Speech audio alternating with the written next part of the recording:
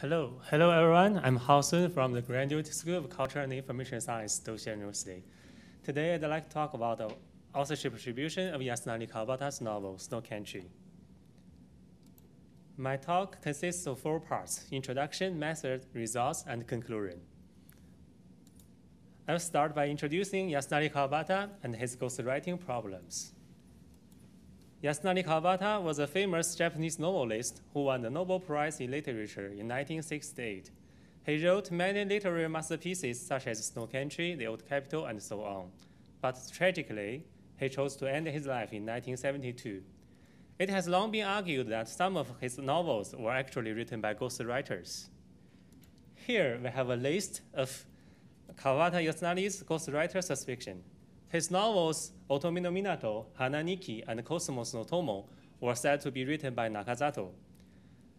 The novel The Old Capital was said to be written by Hojo, Sawano, and Mishima. House of the Sleeping Beauties and The Sound of the Mountain also said to be written by Mishima. In this talk, we concentrate on one of his most important masterpieces, Snow Country. Snow Country was published in Kawabata's name and is still collected in the Kawabata's collected writings. This novel was said to be written by Mishima, but due to lack of evidences, the ghostwriting problem of Snow Country remains unsolved. In this talk, we try to clarify the ghostwriting problem of Snow Country using authorship attribution methods. Next, I want to explain the method. Our method includes corpus establishment, stylometric features, and statistical models. We established a corpus of 40 novels. 20 of them were written by Kawabata, the other written by Mishima. We used 3 stylometric features. The first one is comma position. Comma position is the combination of commas and the character or kana before them. For example, we have the first sentence of the Izumi dancer here. In this sentence, we have 3 commas, and the kana and the character before them are te, kolo, and la. So in this sentence, we have 3 comma positions: te, comma, kolo, comma, and la, comma. The second stylometric feature is post-tag diagram. The post-tag diagram is the adjacent post-tags. For example, the Japanese sentence Gakai de hanasu can be divided into 4 parts. Gakai means conference, de means at, hanasu means speak, and the period. The post tags are non-particle, verb, and symbol.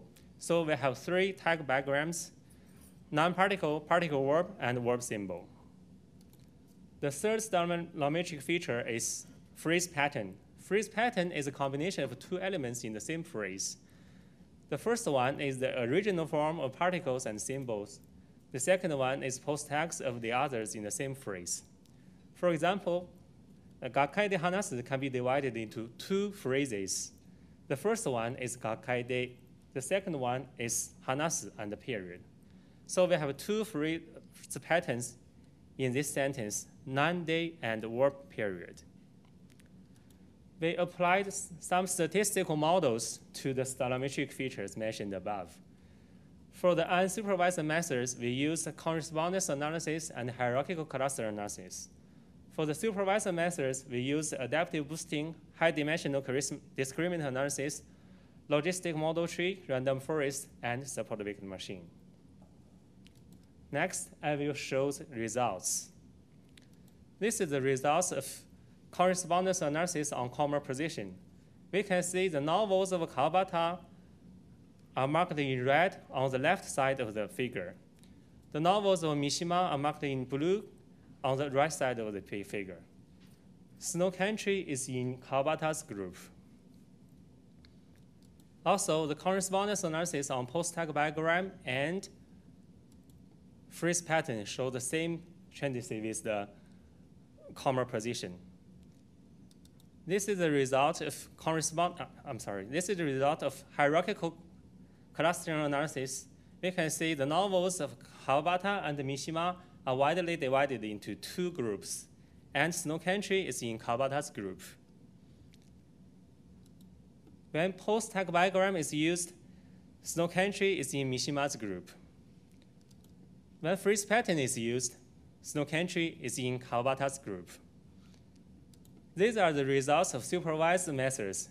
We can see except post-stack diagram and random forest, all the other combinations classified Snow Country as Kawabata's work. And I will make the conclusions. According to the results above, compared to Mishima, the writing style of Snow Country is similar to Kawabata.